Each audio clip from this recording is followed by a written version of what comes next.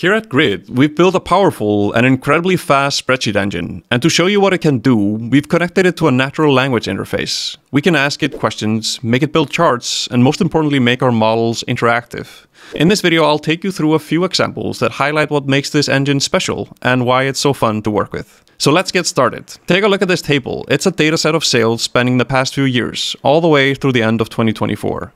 We'll focus on the profits highlighted here in column N. I'll start by connecting the spreadsheet, which is stored on my Google Drive. Once the engine loads the spreadsheet, it gives us this preview, a short summary of the spreadsheet, along with some highlighted data. We're interested in finding out which of our products are the most profitable, and to do that, we can create a chart. But creating a chart typically involves remembering how the X and Y axes work, which, let's be honest, can feel like a pop quiz you did not sign up for.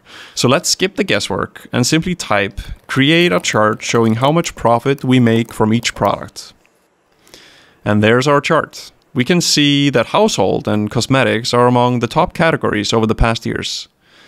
If we'd like a more hands-on approach, we can do that as well. Like, for example, if we'd like to see what the profit spread was just for 2024, we can add a filter where the order date is greater than or equal to January 1st, 2024. We can then also change the number format and even enable color by point to better separate our data. Okay, that's looking great. Let's go ahead and pin this chart so it stays handy as we explore more data. Now that we've seen profit by product, let's look at how it trends month by month. To do that, we simply ask, show me a chart of the profit by month for 2024. Take a closer look at the chart. It clearly shows a dip in February. And notice how the engine adjusted the y-axis to not start at 0, making the changes in data easier to spot. We'll pin this chart too, and now I'll demonstrate how we can update our dataset in real time. I'm going to open up our sales year to date in the 2025 report and copy them and paste into the connected spreadsheet. Now that we're back, we can see that the engine did detect the update to the spreadsheet. So now we can ask a question like, what's the total profit from January 2025 to May 2025? The engine gives us the number, and to verify its calculations, we can click Explain. And it shows the formula it used, a SUMIF, over the profit column filtered by date. So that's how the engine works when we are reporting on the past. But what if we're trying to predict the future? Let's create a new chat. This time I am uploading a spreadsheet from my computer. And while that's processing, let's take a look at what it contains. It's a revenue growth model with historical data from 2019 to 2024 and projections for 2025 to 2027. We're planning on launching new products, and I know what they are, but not their final prices. I'll show you how we'll retrieve those automatically from a PDF later.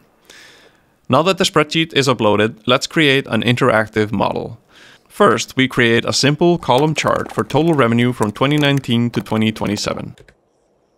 It looks great. Let's pin it and add a KPI as well. Create a KPI for this year's projected total revenue and let the comparison value be the revenue for last year. We add that to our pin section, and finally we want to add a slider for estimated revenue growth. We pin that, and now watch as I slide it all the way down to 0. We're essentially assuming no revenue growth, which is clearly reflected in the KPI.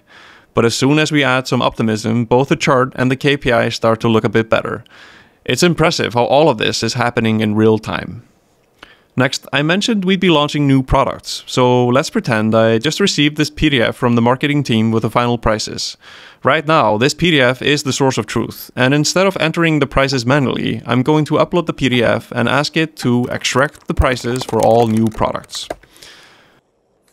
Alright, we saw the workbook update, and just to confirm, let's ask it to show me the sheet where the product information was added.